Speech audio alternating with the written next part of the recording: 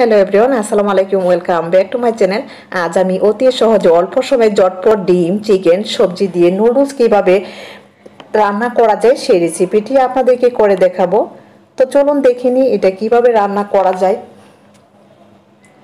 Even আমি কিচেনে ঢুকে গেলাম আর সব রেডি করে নিয়েছি, ধুয়ে কেটে রান্না করতে উপকরণ দেখিয়ে দিব আপনাদেরকে। আর এই রান্নাটি অ্যাকচুয়ালি খুব সহজ এবং ঝটপট তৈরি করা যায়।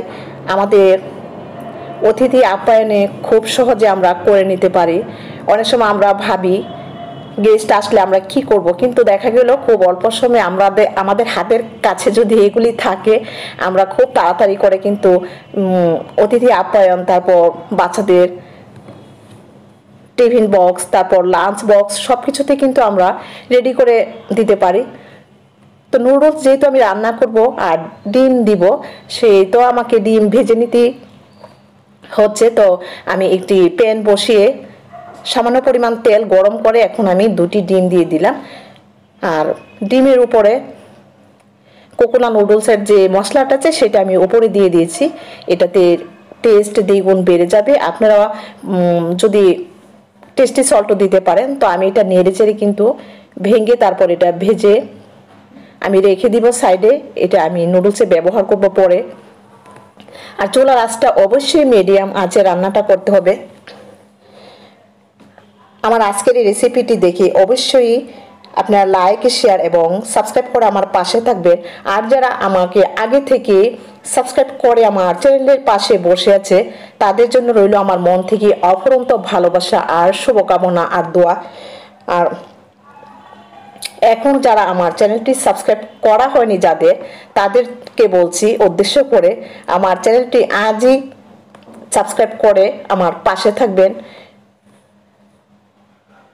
আর আমাকে উৎসাহ দিবেন। আপনাদের উৎসাহ আমাকে অনেক দূর এগিয়ে নিয়ে যাবে। তো আমি আমি কিছু এখানে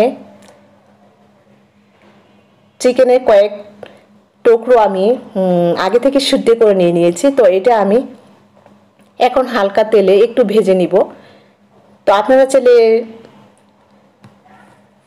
চিকেন যে কোনো মাংস দিয়ে করতে পারেন বা এমনি দিয়ে করতে পারেন, তাতে কোনো সমস্যা নেই। কিন্তু আমার কাছে আছে বলে আমি দিয়েছি, কিন্তু না থাকলে কোনো সমস্যা নেই। আপনারা শুধু ডিম দিয়ে করতে পারেন বা সবজি দিয়েও করা যায়। আর এখন যেহেতু সিজনালি সবজি পাওয়া যায় এবং সবজির দাম খুবই কম, তো এই হিসাবে এখন সবজি দিয়ে কিন্তু আমরা অনেক ধরনের আইটেম করতে পারি এবং বাচ্চাদেরকে শেখাতে পারি। তো আমরা যেভাবে চেষ্টা করি বাচ্চাদের খাওয়ানোর, তো অবশ্যই আমি চেষ্টা করি, আপনারা চেষ্টা করে দেখুন, ইনশাল্লাহ বাচ্চারা খাবে। তো এখানে কিন্তু আমি সামান্য পরিমাণ আদা এবং রসুন পেস্ট মিলিয়ে 1 চা চামচ করে আর হালকা একটু লবণ দিয়ে দিয়েছি এটা। আর 1 টেবিল চামচ পরিমাণ পেঁয়াজ আর কয়েকটি রসুনের কোয়া আমি ফালি করে দিয়ে এটা মিক্স করে তারপর আমি উল্টে পাল্টে ভেজে নিচ্ছি। এতে করে ফ্লেভারটা কিন্তু খুব ভালো আসবে।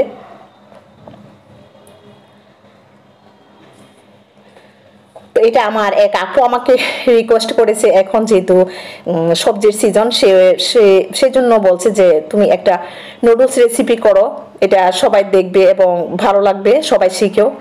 তো এখানে আমি সাইডে রেখে দিলাম চিকেনগুলি। কেন, আমার প্যানটা কিন্তু একটু বড়, তাই সাইডে রেখে দিয়ে আমি বাকি যে সবজিগুলি আছে সেগুলি আমি একটু ভেজে নিব হালকা করে। আর টোটাল এখানে 1 কাপ তেল আমি ব্যবহার করেছি, সয়াবিন তেল। আপনারা যে কোনো তেল ব্যবহার করতে পারেন। তো এখানে একটি বড় সাইজের টমেটো, তারপর কিছু সিম আর ক্যাপসিকাম অল্প 1-এর অর্ধেক, আর কিছু 1 কাপ পরিমাণ ফুলকপি আর অনিয়ন, যাকে বাংলায় বলা হয় পেঁয়াজ পাতা, আর কাঁচামরিচ। তো সব কিছু দিয়ে আমি এখন নেড়েচেড়ে একটু ভেজে নিচ্ছি। আমার আজকের রেসিপিটা যদি অবশ্যই ফলো করে থাকেন তাহলে আর দেরি করে এখনই ট্রাই করবেন। আর দিয়ে দিচ্ছি আমি ওপর থেকে 1 চামচ পরিমাণ টেস্টি সল্ট। তো একটু ভেজে নিচ্ছি, একটু দেখুন। আর আপনি আপনার মতো করতে পারেন, তাতে কোনো সমস্যা নেই। কিন্তু আমি ভাবে আমার মতো যদি করেন, বাচ্চারা তো এমনি খেতে চায় না। আর এটা থেকে কিন্তু আমি কোকোলা নুডলস 1 প্যাকেট ব্যবহার করব। আপনি চাইলে যে কোনো ব্র্যান্ডের নুডলস ব্যবহার করতে পারেন, এতে আপনার ইচ্ছা অনুযায়ী। আর এটা আমি আগে থেকে সিদ্ধ করে নিয়ে নিয়েছি। এই যে দেখুন কতটা ঝরঝরা। এখন আমি সবজি সব চিকেন সবজি এগুলির ওপর আমি নুডলসটা দিয়ে দিয়েছি। এখন আমি ভালো করে মিক্স করে নিব। আর যে ডিমটা আমি ভেজে রেখেছিলাম 2টি ডিম, সেটা আমি ওপরে দিয়ে দিলাম। দিয়ে এখন ভালো করে মিক্স করে আর কিছু সয়া সস আমি দিয়েছি, এই যে দেখতেই পাচ্ছেন। আপনি চাইলে সয়া সস ছাড়াও দিতে পারেন, স্কিপ করতে পারেন, কিন্তু আমার কাছে ভালো লাগে বা আমার বাচ্চারা পছন্দ, সেই কারণে আমি দিলাম। তো আমরা যদি পরিবেশনটা সুন্দর করে করি, আর যাই কিছু থাকুক না, সেটা যখন আমরা ভালো করে একটা খাবার রেডি করি, তখন কিন্তু বাচ্চারা, আর যে খাবারটা দেখতে সুন্দর, খেতে কিন্তু ভাল লাগে। আর বাচ্চাদের লোভনীয় কিন্তু আমরা অনেক বাচ্চারা খেতে চায় না। এখনকার বাচ্চারা কিন্তু ভাত একেবারে খেতে চায় না। আমরা যদি বিভিন্ন রকম এমন নাস্তা তৈরি করে দিতে পারি, আমরা চেষ্টা করি, তাহলে কিন্তু বাচ্চারা অবশ্যই খাবে। আমার বাচ্চা খাবে, তবে আপনার বাচ্চা হবে, আপনিও ট্রাই করেন।